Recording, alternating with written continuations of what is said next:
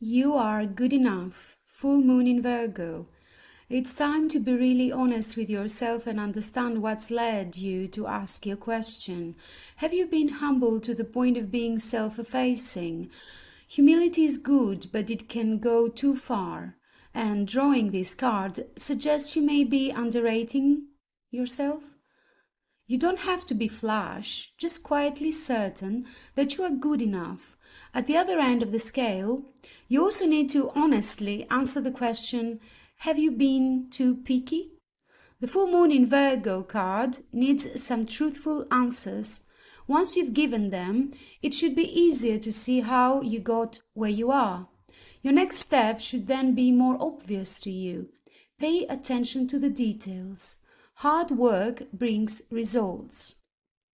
Attune to the moon. Find a balance between the cosmic and the mundane in your daily life. Additional meanings for this card. Worrying too much will attract more things to worry about.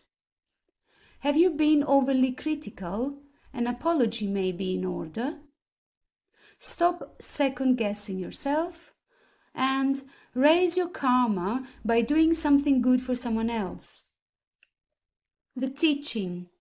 The full moon in Virgo is a time to declutter your life, your home, and your office.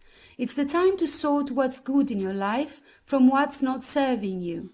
It's also the time to clear out your energies via salt baths and meditations, and to practice getting more grounded by walking barefoot.